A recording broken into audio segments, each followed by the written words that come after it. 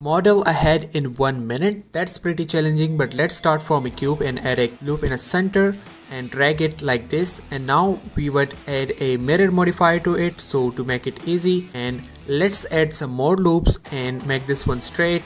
This one would be for the eyes and forehead, so let's keep these two to the back and now extrude here for the chest area.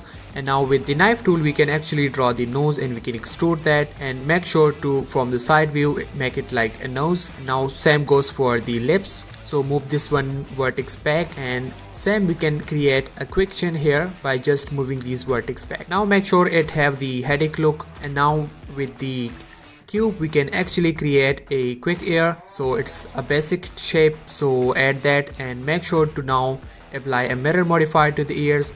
And here is the basic look. Tell me in comments what should I model next.